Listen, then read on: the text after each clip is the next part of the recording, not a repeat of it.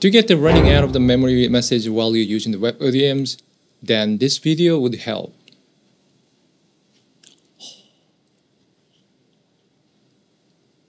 Now it's clean.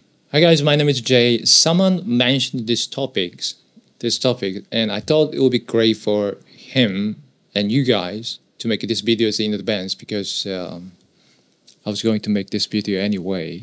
To solve that memory issues, we have three options. One, get more memory, physical memory of course, and second, to use the webODM Lightning service, which is great. I think that's the best option. And third, we use the swap memories.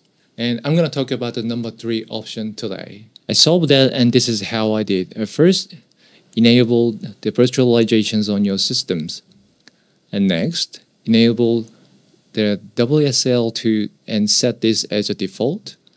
And next, install Docker Desktop. And then, check the main engine of the Docker is WSL2, then restart the Docker. Once you restart the Docker, you will see the system resource is now under control by the Windows.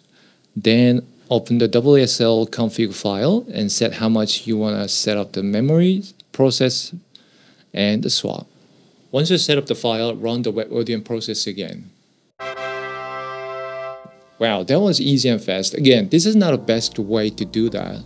I explained the why and the details manuals on my website.